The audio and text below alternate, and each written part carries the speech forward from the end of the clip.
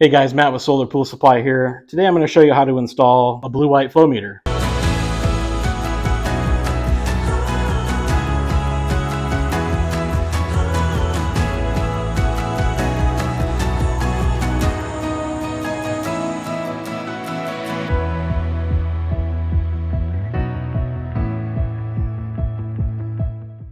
I wanted to talk a little bit about flow rates. It's something that people don't really, I think about or know about. It's really critical to have the proper flow going through your solar system.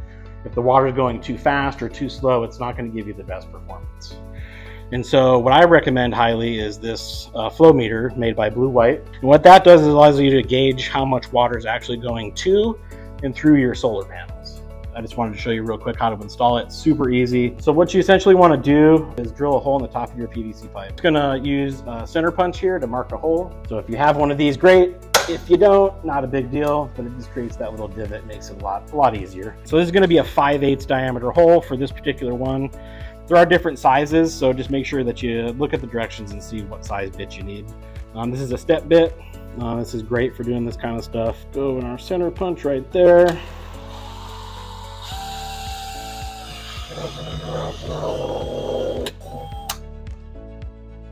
Super easy. So you got your hole. This is called the pitted tube, and it's just got this little section here that goes down into your pipe. The water is going to flow through there. You're going to be able to see how many gallons a minute you have flowing through your system. A lot of uses for this, so very, very handy. This sits on the top like that. Make sure you have your direction going in the proper way. Then you just have your hose clamps that just go around the pipe. You just want to tighten these up. It's got a gasket, so just make sure you don't forget to put your gasket on there too. Kind of get one side in place. Do the other side.